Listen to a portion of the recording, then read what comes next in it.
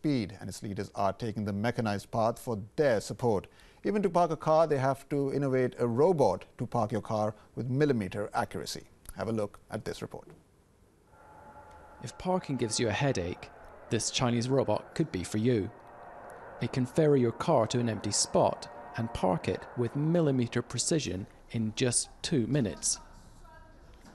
Cameras, sensors and a smartphone app all combine before the robots take over. The system's Hangzhou-based developer wants to cash in on China's rising car ownership. China is in the era of the car. There are more and more cars. This is about finding a solution to the parking problem. When it's time to go, your car is simply brought back to you. The developers think the system has many advantages over conventional car parks.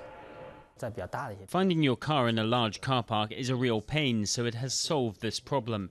It can also make car parks more environmentally friendly, as you do not need to drive inside, so the air quality is better.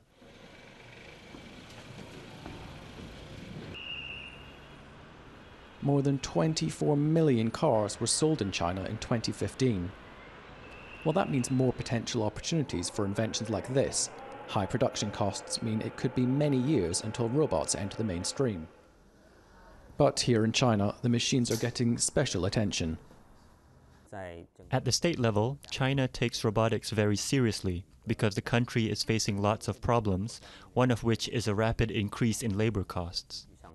China is now the largest market for robots in the world, and the country's leaders are betting products like these will boost the slowing economy.